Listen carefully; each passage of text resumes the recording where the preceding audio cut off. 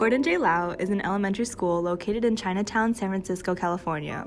While Gordon J. Lau Elementary welcomes and celebrates students of all races and colors, there was a time in the past when this wasn't the case. Originally named the Chinese Primary School, the school was built in 1859 as a segregated school for children of Chinese descent. However, it lost funding in 1871 and was closed until a couple of years later when a nearby court case took place between the Tate family and Jenny Hurley. In 1884, Joseph and Mary Tate had planned on sending their 8-year-old American-born daughter, Mamie Tate, to their local elementary school, Spring Valley School. However, Mamie was denied admission on the basis that she had Chinese ancestry, leading the Tate family to sue the San Francisco Board of Education and eventually win.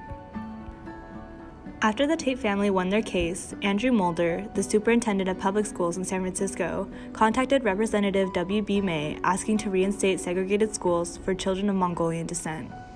Thus, the Chinese primary school was reestablished in 1885.